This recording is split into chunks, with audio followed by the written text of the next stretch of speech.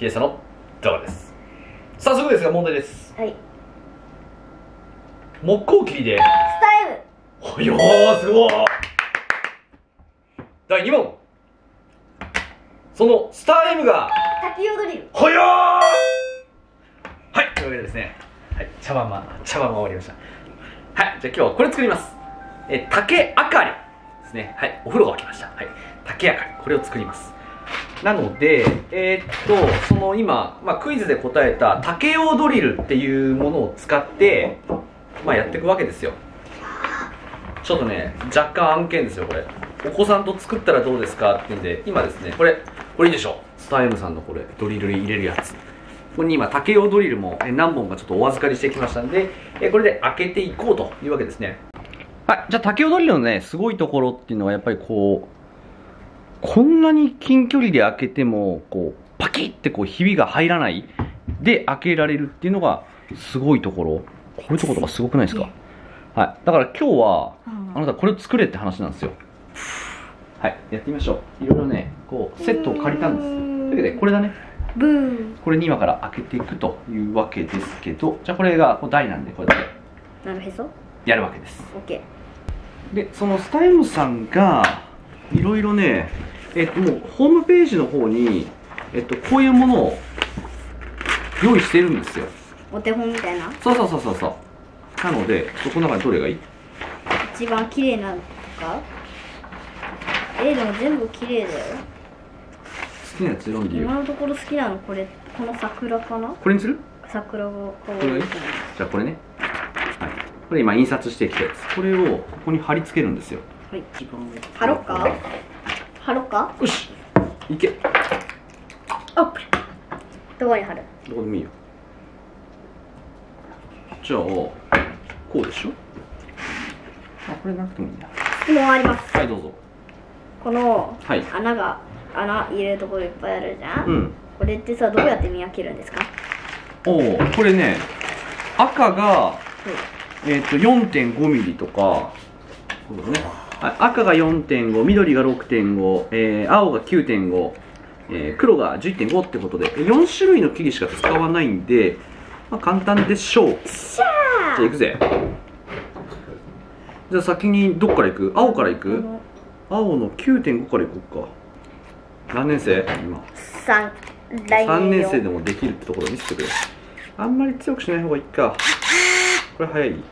早いかもね。遅くしとく？怖いから。怖い。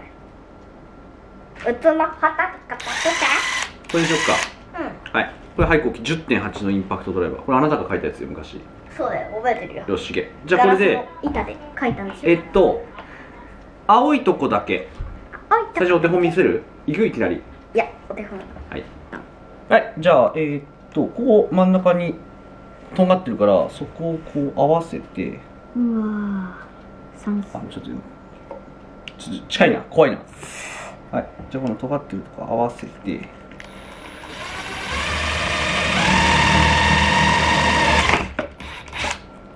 超綺麗に開くじゃん。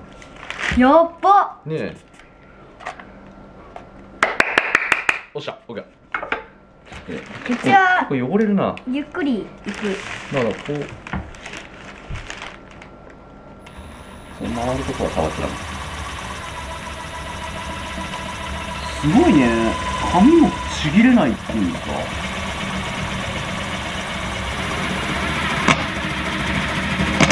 おい、回しながら抜く感じ。危ないよ。無理。そう。オッケー。結構ドキドキ感があるね。うん。これ超楽しい。いくぞ。いいよ。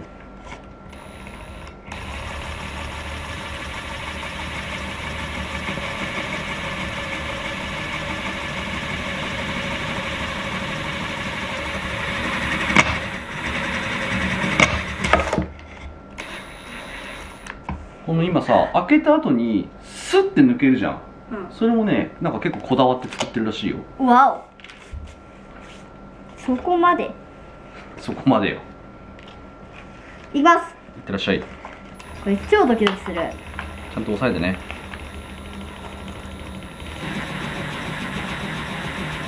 けー、もっと引けー、いけー、よっしゃ。おお、すごい割れてないわ、ちゃんと。すっげえ。こんな細かいのやらないといけないわけですよ。隣の穴と繋がっちゃダメですよ。どういうこと？まっすぐ開ける。うまい。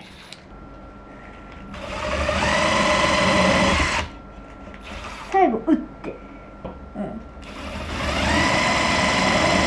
音うまくなってきたな。いや、なんか突然うまくなったな。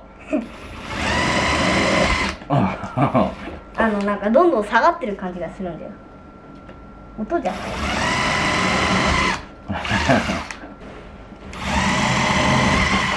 お、失敗。つながっちゃった。まあいいんじゃない？なんで？面白いじゃん。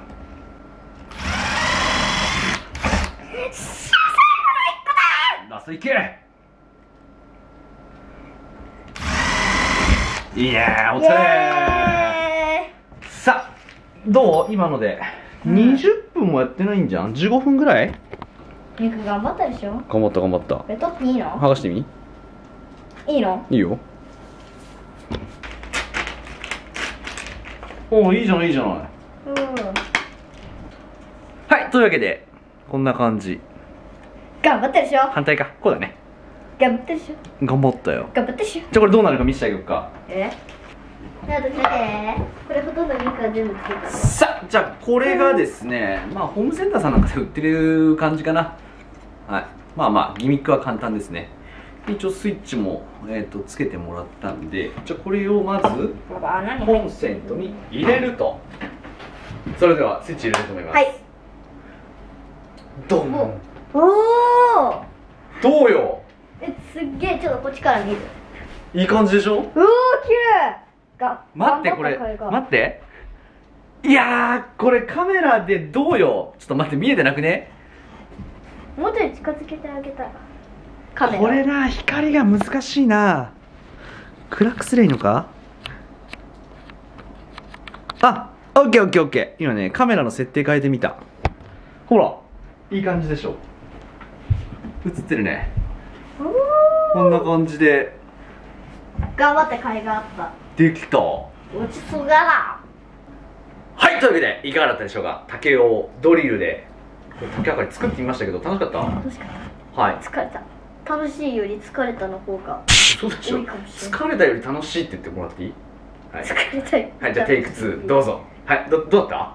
疲れたより楽しいです。ああ、オッケーオッケー、そんな感じで。はい、というわけで、スターエムさんの竹用ドリル、今回はまあもちろんね、竹用ってことなので竹に開けさせていただいたんですけれども、アクリルゴム、あとはこう木材のね、こうギリギリ端をこうなんとかね開けたいとか、まあ、そういった時に使えるんで、まあ、竹用ってだけじゃなくていろんなもの使えますんで、ぜひ、皆さんお試しいただければと思います。じゃあ、いつもの締めの言葉でお願いします。以上、秀久の動画でした。お付き合いありがとうございました。ご視聴ありがとうございました。チャンネル登録、高評価をよろしくお願いします。よろしくお願いします。よろしくお願いします。